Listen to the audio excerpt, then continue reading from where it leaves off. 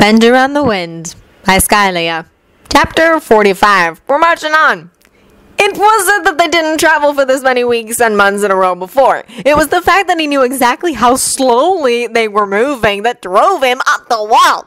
It was also the limited space they had inside the ship, with most parts in lockdown. Tony definitely had problems with enclosed spaces since his first captivity, so he was surprised that he didn't feel like crawling out of his own skin sooner.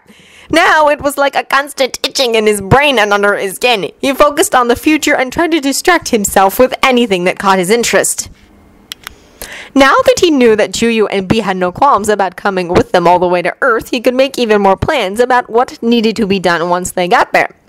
They had a lot of planning to do, even if they did not have to do it immediately. He didn't believe for a second that walking back into his old life was going to be a piece of cake. On the contrary, he expected a lot of annoyance and headaches. Sure, he was absolutely 100% certain that Pepper, being a wonderful human being, was going to help sort things out. He was also about 85% sure about Rhodey, too.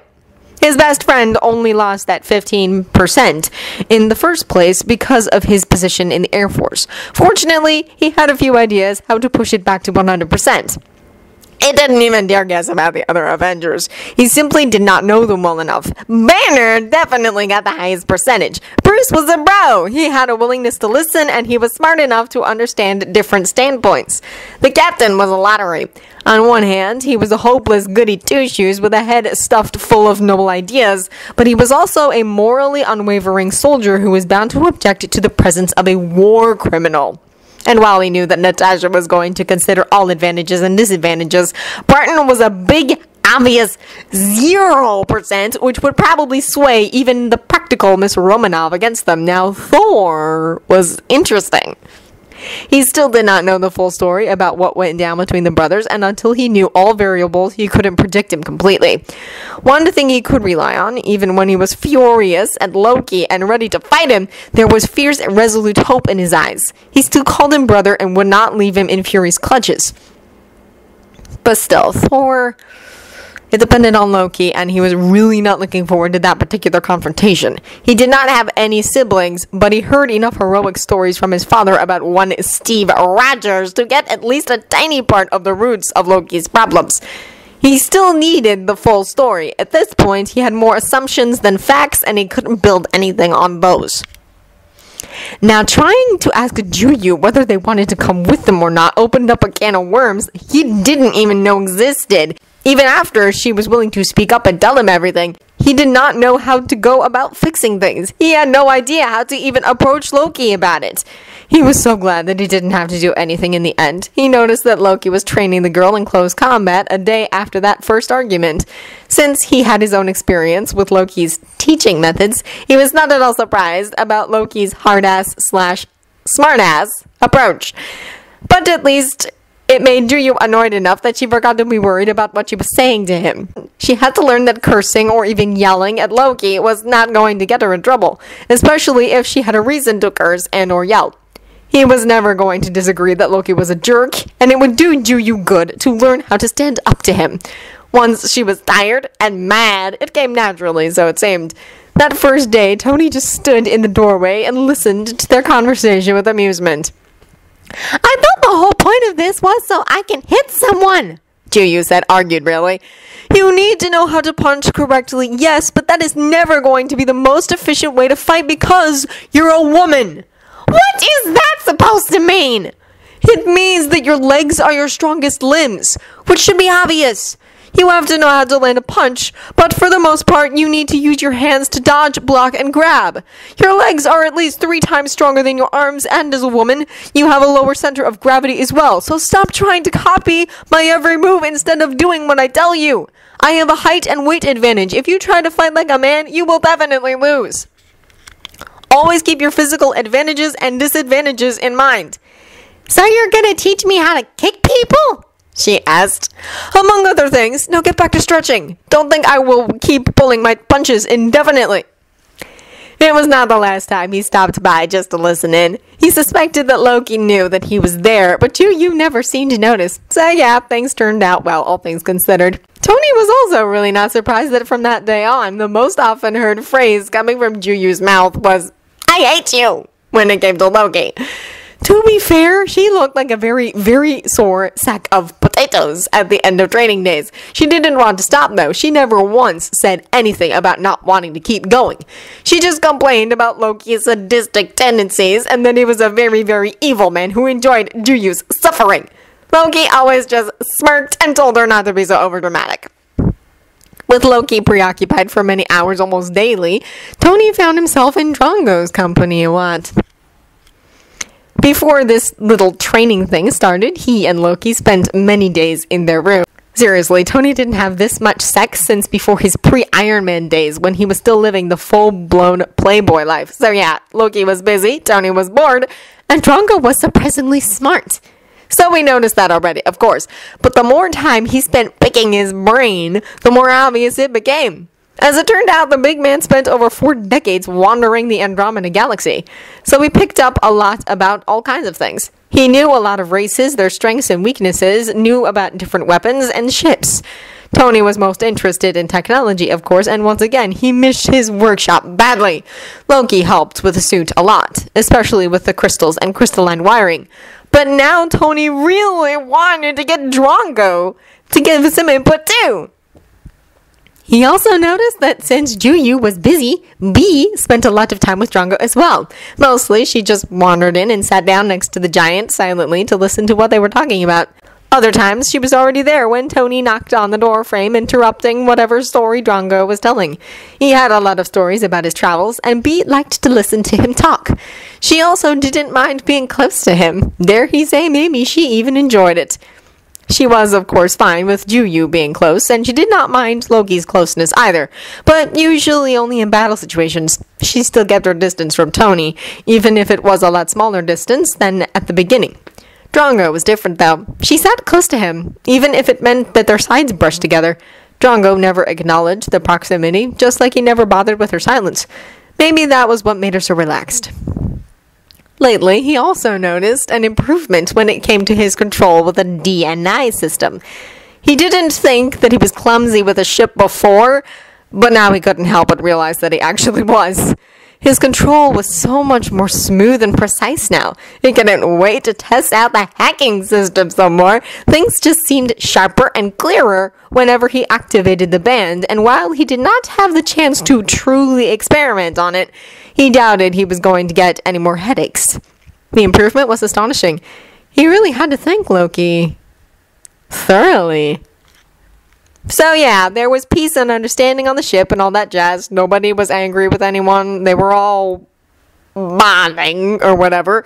And things with Loki were better than ever. So he had every reason to feel pretty good. It also made him a little worried because they were bound to run into some trouble again, and he really did not want to deal with that. But even that couldn't ruin his good mood. Not today. He turned on the internal communications and ceremoniously cleared his throat before speaking. "Ladies and gentlemen, this is your commander speaking. I hope you're enjoying a very pleasant day. I'm about to make it even better. I'm happy to announce that I'm minutes away from turning on our hyperdrive again. Rejoice!" He liked to imagine that the others applauded, but only because there was zero chance of that actually happening in reality. Ever. Nobody answered, which also didn't surprise him much. What did he have to do for a little recognition around here? Scandalous.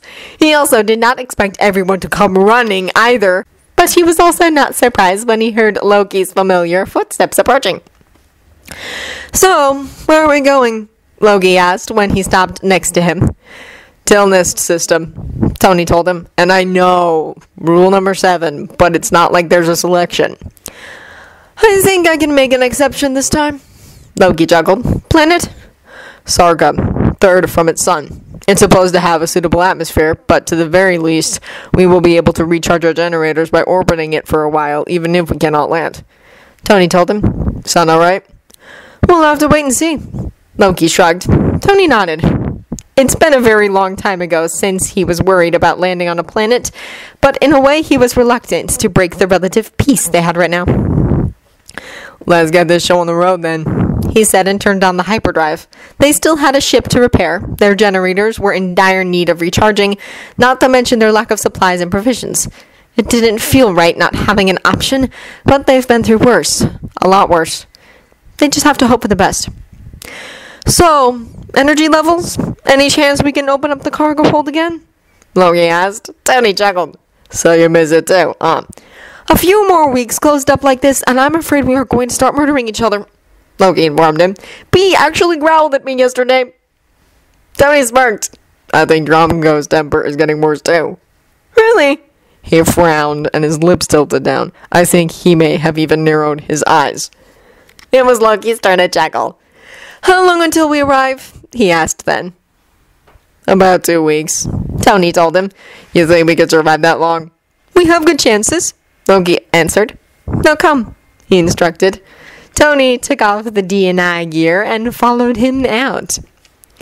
Any chance we can celebrate the successful activation of the hyperdrive? Loki snorted, but did not say no. They did open up the cargo hold again, which was a little anticlimactic, all things considered, because there was stupidly cold in there for hours, and Tony couldn't power up his workshop again. They were not doing that well with energy.